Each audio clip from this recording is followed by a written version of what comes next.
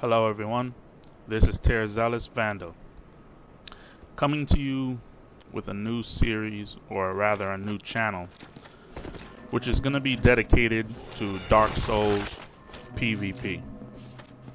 Now, just to give you a little background on myself, I've been playing since Demon's Souls, and I really enjoyed that game. That game blew me away in terms of difficulty level, and I guess just the overall, just a huge change of pace from what I was used to. I was playing these games where you just felt that there wasn't much feeling of challenge, and I've been gaming since Genesis, in Nintendo, and in those times you used to have a greater degree of challenge when you'd tackle any game, and it just became a point where slowly over time games have just been becoming easier and easier. So when I played Demon's Souls, it was a huge, breath of fresh air to be able to encounter something where I was dying left and right. Any mistake that I made was punished, and it just made you play harder, concentrate more, grab your attention. There wouldn't be a lot of multitasking. I wouldn't be in a sandwich while I'm playing the game, and that was a great thing. That was very good. Now, the PvP aspect was also great as well. That I think is what gave the game longevity, and I don't think it's anything different for Dark Souls. While I do believe that the single player campaign is truly great, I think what's really going to give this game some longevity for a great deal of the community is the PvP, and that's the reason why I'm here today. Now, I started playing Dark Souls when it first came out, and I was pretty heavy into the PvP then, but I took a long break, too long, to the point where your skill degrades substantially. And now in coming back, I've been back for about a month. I've started, my friend list basically was completely devoid of anyone playing the game. So I decided to, free up some space, deleted a couple people off the friend list, reestablished new contacts. And I have to say that in coming back now, I have a much greater degree of appreciation for the game, to the sense where I don't think I really looked at the depth of PvP in this game before. I don't think that really occurred to me. Look at this right here. I don't know if you guys just saw that, but one of our many glitches, guy gets knocked up. We get basically tossed in the air by this guy, and the guy I was fighting got killed from the hit. So if I had if he outclassed me a little bit more, I'd be dead too. This guy would have taken us both out with that. I don't know what that is, but that'll be something for another video, another topic of discussion. But in any case, I don't think previously I realized the depth to which this combat system had, but it does have a lot of depth. There are a lot of aspects to it, but I think it's one of those things is where you get as much out of it as you want, and I guess that differs from person to person. You have, I believe that there are some players who they come in here and they're pretty general. I don't think the desire to reach an elevated level of play or reach the ability to be considered in the higher tiers of combat ability is very important to them at this point. And that's fine. If you pay your money for your game, you're entitled to play any way that you want, and that can be very enjoyable in itself. You come in here, you get a few invasions. Basically, you do whatever it takes to win, or you use any basic tactic to win. And if you lose, you lose. If you win, you win. Some people don't like losing. Some people enjoy winning more than losing. Some people don't really care either which way you put it. But that's fine. Then you've got another, I want to say, and this is definitely the class that I belong to, where when you play, you're not just playing PvP to play. You're playing because you plan to win. Now, in saying that, you're constantly searching for ways to improve your skill, to improve your ability, and to look for any method or perhaps any advice or any or just any way that you can attempt to be able to improve your ability at the game. Now, that said, I plan to cover a very wide a variety of topics in this channel. I want to cover, I mean, this channel is definitely PvP oriented, but I will be covering different aspects of the game. I know that there's a lot that's been already done. So I'm aware of that as well. So what I plan to do more is to do a very detailed analysis of methodology for improving your ability in the game. Perhaps training regimens that one can employ to be able to improve their ability, different ideas or thoughts. I'm going to cover different subjects that we've been that I've covered. I am now a member of 4 different fight clubs, of which the one I'm the most active in, is probably one of the most active, is the Game Facts Fight Club. I want to give a shout out to Elf Merkin. She was the one who invited me, and I'm not 100%, but I believe she's the one who started up that club, and she's doing a fine job as far as managing it. Her active participation in the club is excellent, and it's a great community overall in there. It's a great place to go to find out a lot of information, exchange of ideas. It's great, and a lot of these guys are top-notch fighters. Where I'm actually battling right now is the Berg. This is the Undead Berg.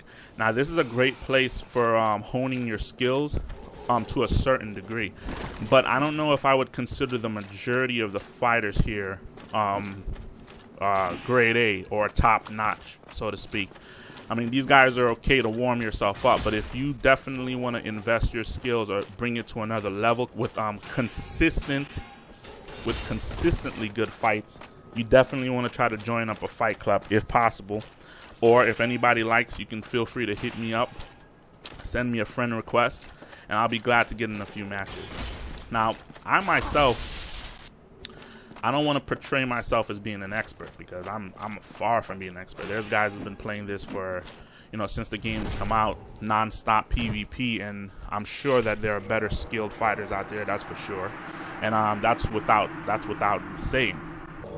But I am consistently focused on improving my skill level and improving my ability to a point where I am able to have marked improvement in my abilities on a day-by-day basis, where I feel that I'm able to assess my skills openly and without reservation, and that's very important. And the reason this is important is because you've got a lot of guys out here who say, well, I'm great, and I don't need advice from anybody. I know what I'm doing, and I've been doing this a long time. And I gotta say that that's BS. Now, for the most part, I can find, even in somebody I might lose to, I can see flaws in their ability or flaws in their technique, or perhaps something that they could use or do more of that would help them to improve their gameplay. And that's in everybody. If you look at your own self and your own fighting ability, you're able to perceive, I want to say, deficits or areas which can definitely use improvement. And that's just without mention. That's without saying. It can definitely happen. Now, there are a lot of things to overcome in this game, which are not even necessary, well, I was going to say it wasn't skill related, but even things that you have to overcome, which may be out of your hands, certain degree of skill can help you overcome them. For example, lag. Now, we all know that this game has lag, but any multiplayer game has lag. This is an issue or a latency issue. This is something, again, that is does not need to be mentioned to a certain degree. Every game has this issue. Now, you can try to compensate for that with skill, and then that can definitely be done. Again, everything for the most part can be compensated to a certain degree by skill. And it is by the grand collection of all your abilities in total which helps you to end up eventually winning a battle or overcoming your opponent. It's whoever has the greater ability to overcome these issues. For example, I don't know if any of you might have played Call of Duty or any other shooter where you have multiplayer interaction.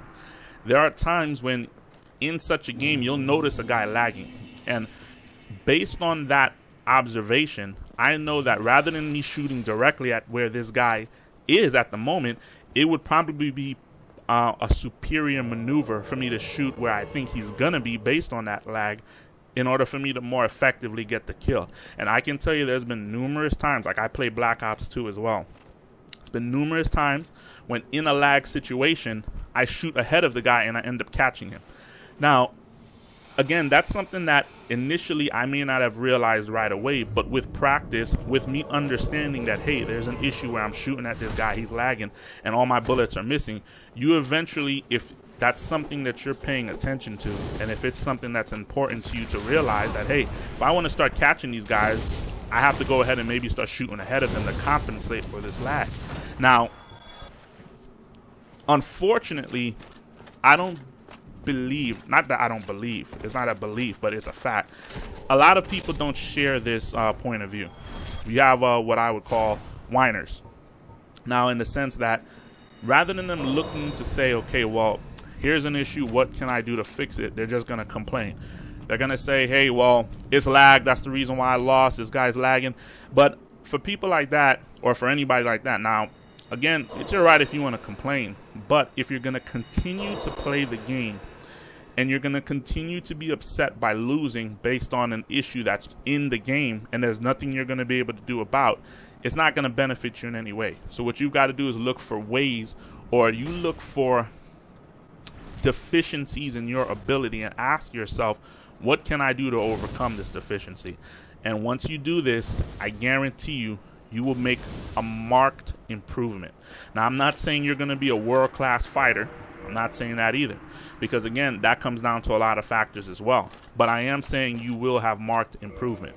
Right now, the environment of PvP is basically, in my opinion, you've got 90% of the community, which is pretty horrible at PvP.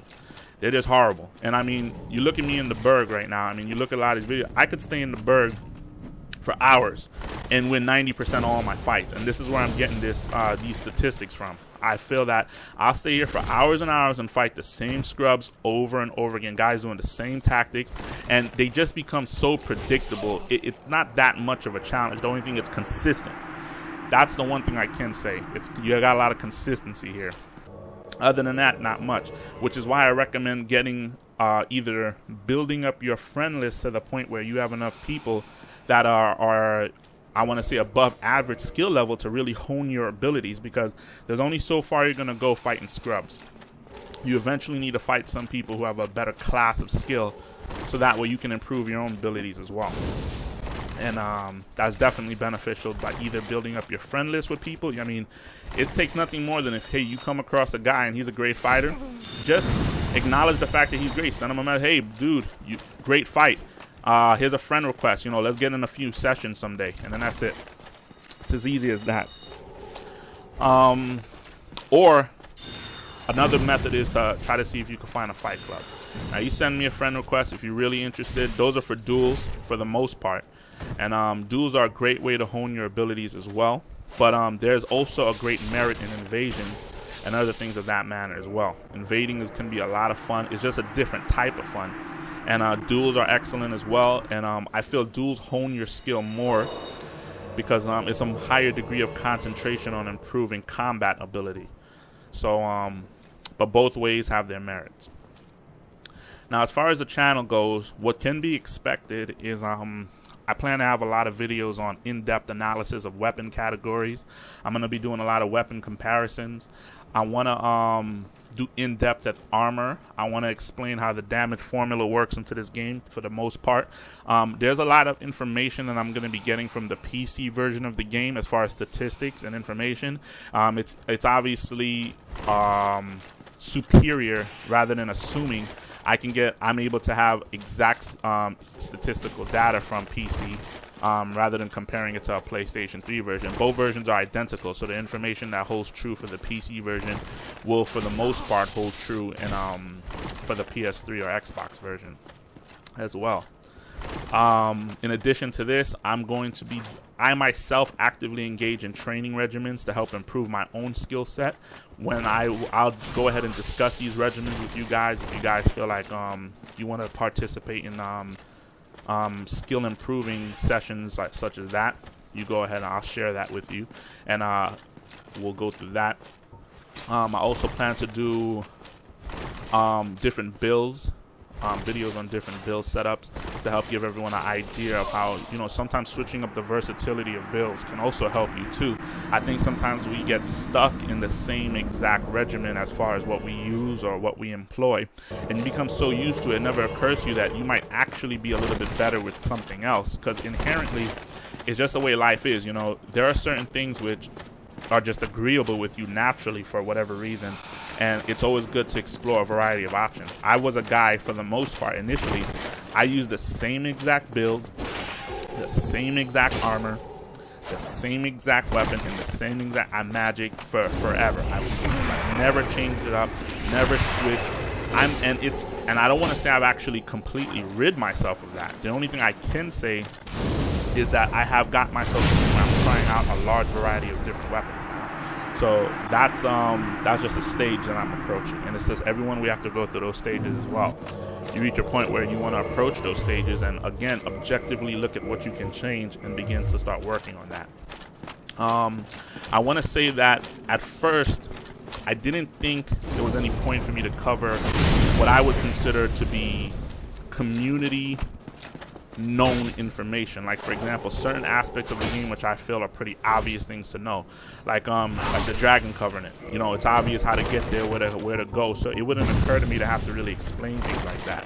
But I want to be as in depth and as detailed as possible. So, and it has also occurred to me that there's also a lot of there's still quite a large amount of new people starting in this game, which I didn't really think so, but I'm meeting a lot of new people online, and I get a lot of messages from people saying, you know, hey, that was a good fight, how do you do this? Or they're asking me questions about armor or build concepts, and that actually surprised me, because I didn't think there would still be an abundance of new players to the point where I'm actually getting questions like this, which is actually great.